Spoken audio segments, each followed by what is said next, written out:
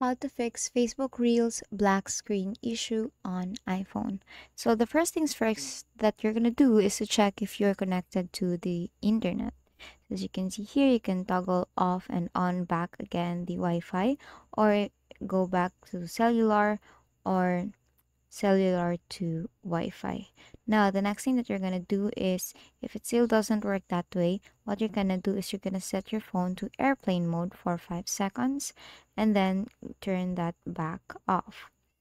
Now, if it still doesn't work that way, then what you're gonna do is we're gonna update the application. So to do that, you're gonna go here to your app store and then go to Facebook. Now, if you see an update button there, make sure to click on that and wait for it to be updated, because that might be the reason why you are having a black screen issue on your Facebook Reels.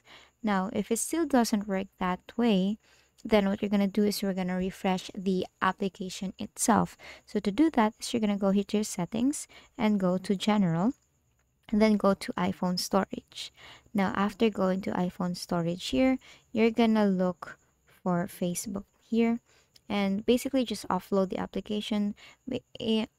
Offloading the application will just simply refresh the application. As you can see here, even though it still says reinstall the app, the information, the data, the accounts that are in that application is still intact there. It's just basically buffering, or like it's it's just simply refreshing the Facebook application.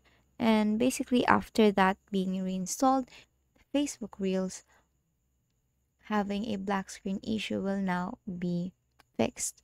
And that is all for today. If this video helped you, please don't forget to like, share, and subscribe to our YouTube channel to show your support. Thank you for watching.